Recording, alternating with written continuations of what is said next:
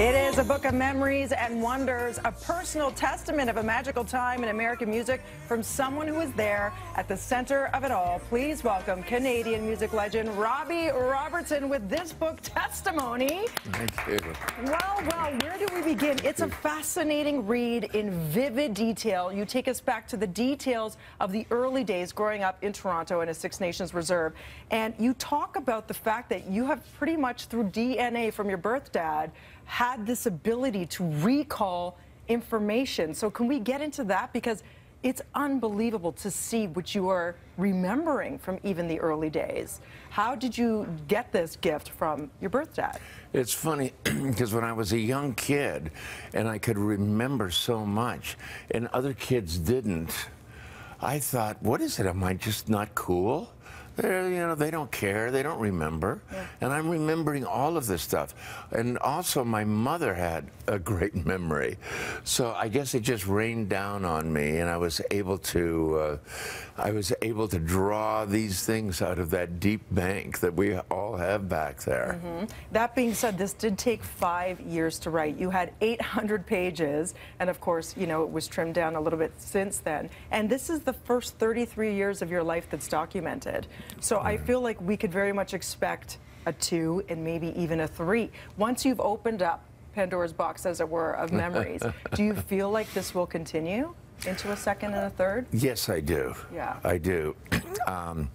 When I first finished this, I thought, oh my God, I'll never be able to conjure up the strength to continue on with this. But after a while, that started to come back to me, and I'm still on a roll, and now I'm really looking forward to it. Let's talk about, I love the story, when you were 14 years old, the one and only Buddy Holly gave you advice.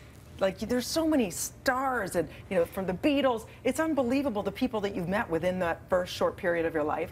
And he gave you some really great advice as to how to get the best sound out of a guitar. Can you share that? Yeah, it was at Maple Leaf Gardens, and it was one of those old Alan Freed shows where there was many great artists on this show. And I was so intrigued by Buddy Holly and the Crickets. And after the show, I kind of just, I stuck around and hoped that nobody would throw me out. and then I saw him packing up his equipment, putting his guitar away, and I said, Mr. Holly, I have to ask you a question. I said, the sound coming out of your amplifier, it's so powerful. It's so between your eyes. How in the world do you make that happen? And he put his guitar down and he walked over towards me and he said, you play guitar? I said, yes, sir, I'm trying. He said, well, I'll tell you a little secret. He said, in my amp, I blew one of the speakers, and I liked the sound of it, so I left it. Never fixed it because it sounded better. Right. That's all it takes. It's these little insider secrets. You dedicate a large portion of the book to what is fast approaching the 40th anniversary of The Last Waltz. Wow. People say it is the greatest film concert ever documented, thanks to your good friend now, Martin Scorsese. So what was it like at that time? Did you feel that you were doing something that would be pretty much immortalized forever in terms of, the music Hall of Fame and seen as this incredible moment in time with these classic songs and people joining you? Were you aware of that at the time? Not really. It's hard to see into the future, as we know. You got to take it one day at a time. Mm-hmm. And when we were doing this, there was so much involved and so much we were trying to get right. And we were trying really hard to play well with all of these different guests that we were having. Going from Joni Mitchell to Muddy Waters. I'll tell you, it wasn't like, and we don't read music or anything, so there was no cheat sheets or anything. It was all about memory.